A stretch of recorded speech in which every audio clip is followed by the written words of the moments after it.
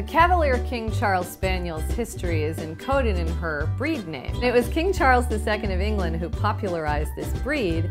He loved them, he would cuddle with them on his lap even during cabinet meetings, you know, that kind of thing. And some complain that he was more concerned with his dog's welfare than perhaps his people. The Bulldog, or English Bulldog, is not exactly what you'd call a classically handsome gentleman, but in fact he's so sort of ugly that he's adorable. Pit Bulls are my favorite kind of dog. Pit Bulls are extraordinary to me, but unfortunately a lot of the world really doesn't like Pit Bulls. The Chihuahua's distinction is that he is really the smallest known dog breed, and when you get into the really tiny teacup Chihuahuas, you're talking a little thing that is even smaller than a squirrel. Chihuahuas can be a little bit bossy, let's say.